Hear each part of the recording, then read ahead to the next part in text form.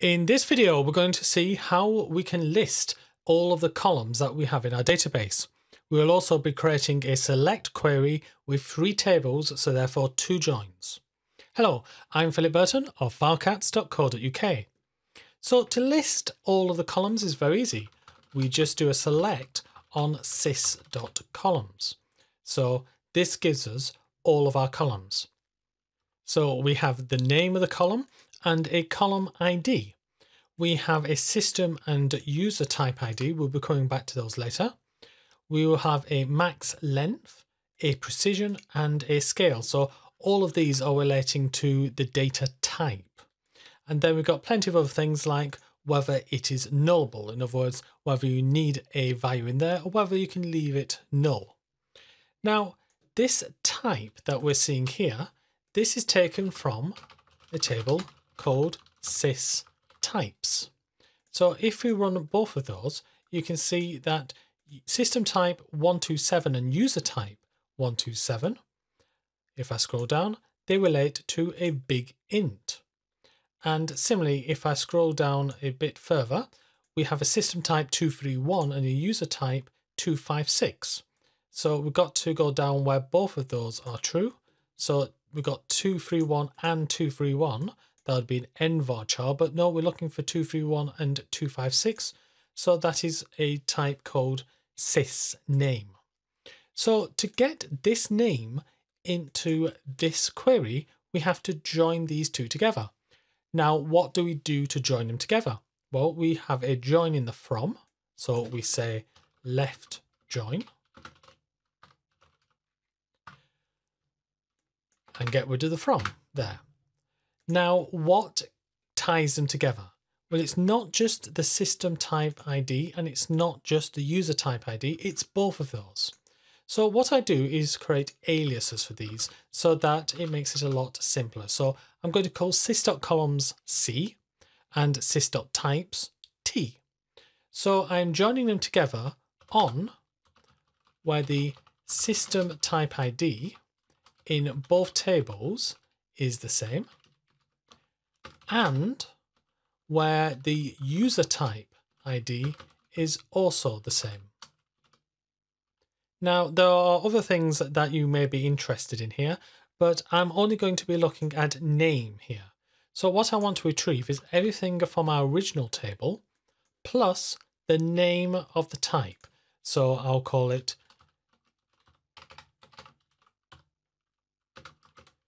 type description, say. So now let's have a look at it. So we have joined these two together and we can see that this first column, RSID, is a big int with a maximum length of 8, a precision of 19 and a scale of 0. The maximum length being the length in bytes.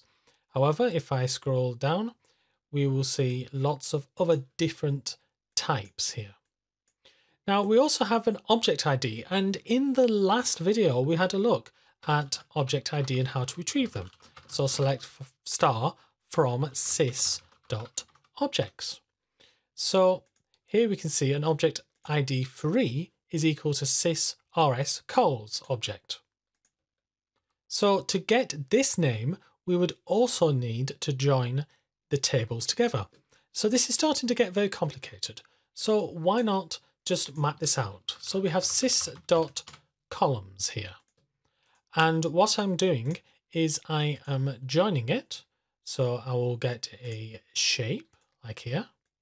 I'm joining this with sys.types and equally I'm joining the same table, sys.columns, with sys.objects. Now I'm going to be renaming this one C and this one T and therefore this one O. So C joins with T and C joins with O. So the way to do the second join is just to write another left join. So just underneath here we have left join sys.objects as O, and we're joining them on the object ID. So where C object ID is equal to O object ID. So if I run this, no change. We now need to import things from sys.objects. So what should I import? Well, let's start by importing the name. So we can have o.name as object name.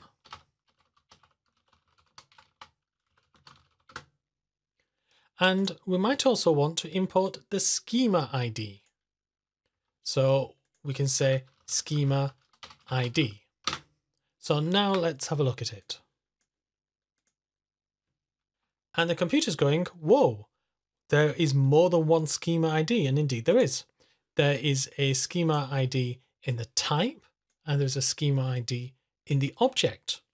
Now, I want to have a look at the sys.objects schema ID. So what do I put before schema_ID?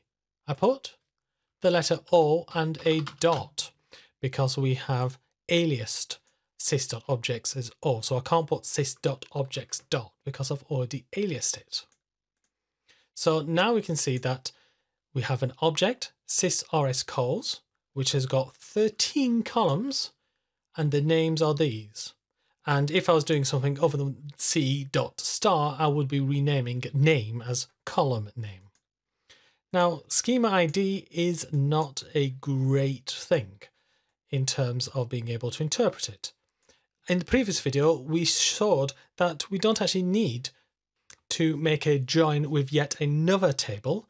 We could just wrap this into schema_name. So this converts the number into the schema name. And if I now say as schema name, we can see that we've got the sys schema name, but then if I go down, we've got sales. In other words, we've got things in our AdventureWorks 2014 database, which you can download from the internet. We've got production, we've got other things. But hang on, production transaction history. Here we've got production dot transaction history. So let's combine the two. So I'm going to move this over here and put a dot in the middle. So now we have got sys.sys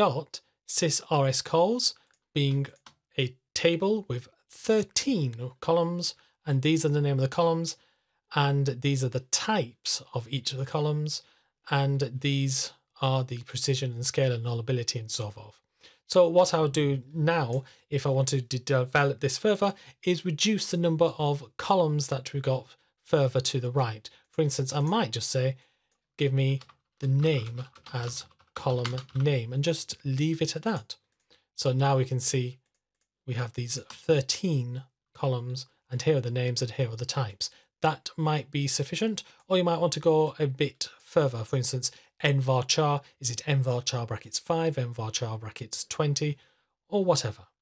So for that, let's go back to c.name, go back to the same row, 495, and we can see the maximum length that we're using here, 512, 256.